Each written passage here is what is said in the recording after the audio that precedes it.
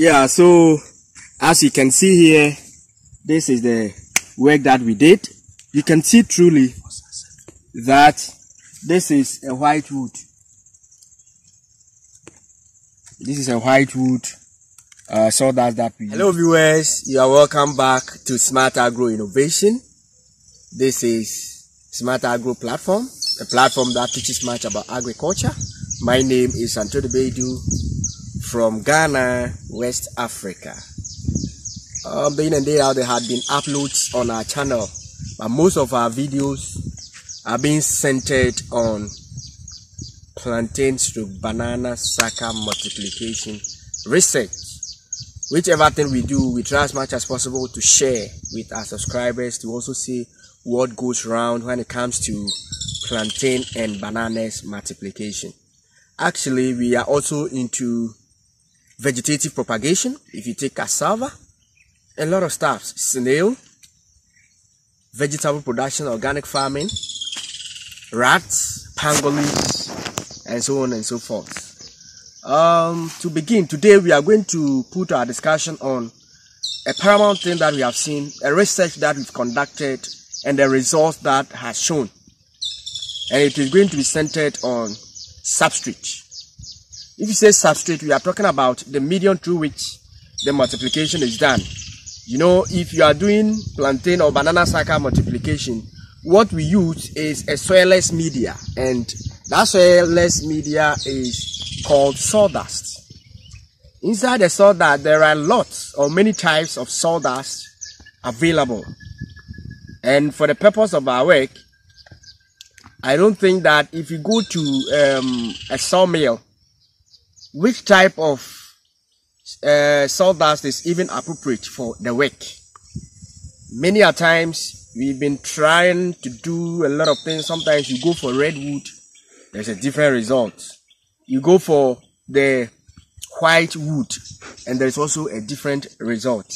We did this comparison some time ago, and in fact the result has shown that indeed if you compare, or if you are to do plantain and banana sucker multiplication, I tell you, the redwood sawdust, it is not appropriate, and we have to refrain from using redwood sawdust for our multiplications, because they have detrimental impact. I've already done a video on that some time ago, and truly, surely, we have also seen that the redwood sawdust is not good for our plantain and banana sucker multiplication. We did the assessment. We have the whitewood and then the redwood.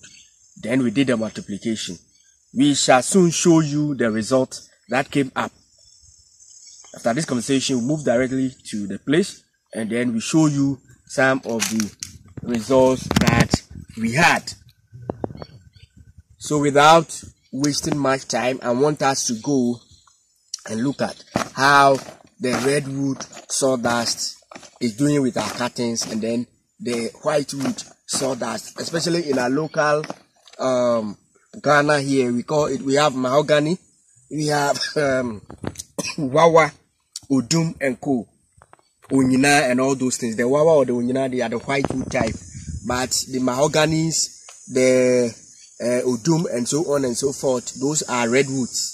And when it comes to plantain and banana suckers multiplication, if you go to a sawmill, please don't use those redwood, because we have finally concluded on such research that indeed the redwood does not give more sprouting.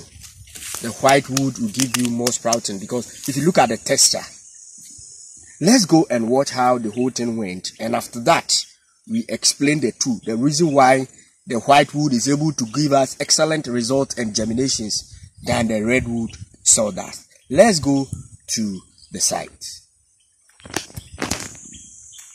Yeah, so as you can see here, this is the work that we did. You can see truly that this is a whitewood.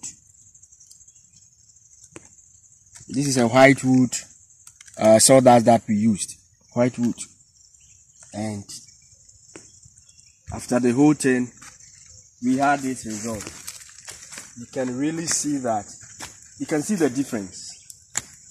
This is the Whitewood sawdust, and this is the Whitewood, and this is the Redwood sawdust. You can see this is purely Redwood, purely Redwood. So you can see the difference yourself. I want you to judge it. We have the Redwood sawdust, and this is the performance. This is how germination is. And if you compare to this is also a Whitewood, and that is the result. It is real. I don't want to even comment. Look at the total number of seedlings that we have here. Look at the total number of plantain or banana seedlings that we have here. A lot of them. A lot. They are all crowded. A lot. Some are still germinating. But if you compare it to the Redwood, you can see that yes, germination took place all right, 100%. But there's a difference. There's a difference. Germination has taken place though, but if you value or if you compare the germination percentage, you can see that this one has given about 95% germination. Yeah, if I'm to rate it, you can see that the Whitewood sawdust has given us 95% germination for now, and still germination is taking place. But if you look at this, you can see that there are lapses in there, meaning that if you want to do plantain or banana sucker multiplication, the best sawdust to use is the Whitewood sawdust. So if you move into a sawmill where you get opportunity to lay your hands on Whitewood sawdust, then say hallelujah, because that is where you have a lot of seedlings at the end of the day. But if you go there and there is a Redwood, you can see that indeed it will affect your germination. It will really affect your germination. There is one observation that I have made. Some may ask, why that? Why is it that this one has given more sprouting, more germination than the Redwood? It is so because if you look at the Redwood, if you look at the texture of the Redwood, the Whitewood sawdust has a very fine texture. It is the particles forming the Whitewood. They are loose. They are not closely packed. They have fine texture.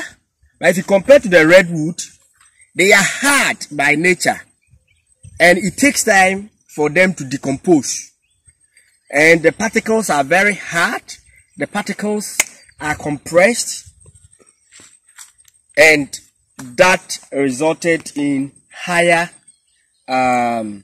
germination percentage than the Redwood, because since the Whitewood has a fine texture, it is able to allow the penetration of water. When you even do watering, the Whitewood can easily absorb water than the Redwood because they are soft and they have very good water holding capacity. But the Redwood, even if you do watering, it takes a long time before it's even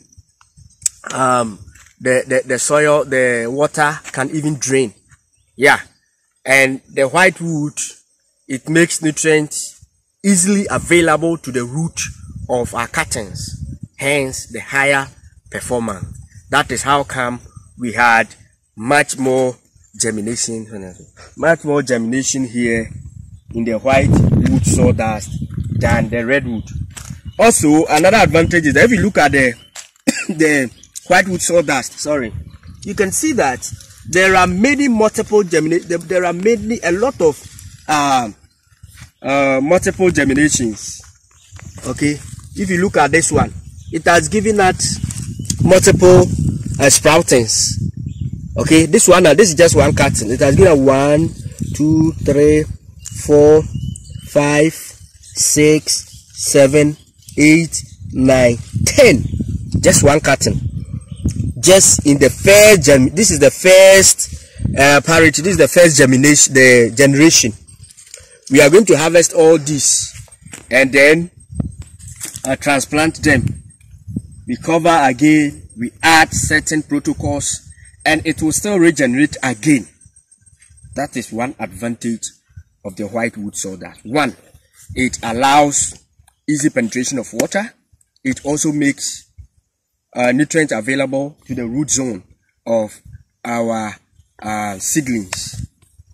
Also, it is able to support faster germination, because if once the sun shines, it doesn't take long time for the whitewood to, heat up to support germination. These are the advantages. So from now onwards, through our videos, if you are going to do plantain to banana sucker multiplication, it is appropriate to look for whitewood sawdust. Okay. So without wasting much time, we can conclude that the whitewood sawdust is the best sawdust for sucker multiplication. Thank you very much for watching. This is Smart Agro Innovations platform once again. My name is Anthony Bedu, and we are in West Africa, Ghana. If you come to Ghana, we are within the Western North region. That is where all these activities are going on. Where we are now is one of our post nurseries, and day in and day out we try to put ideas out there for our subscribers. Thank you so much for watching us. If today is the first day of watching us, please kindly subscribe to the channel, share our videos to promote the good work. Our doors are still opened for trainings in and outside Ghana.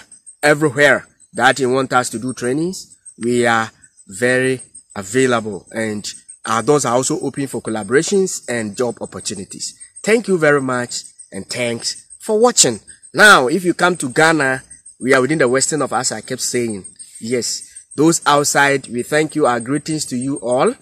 And to my people, we thank you for watching us. Keep subscribing and share to farmer friends. Smart Agro, we are available for you. Thank you.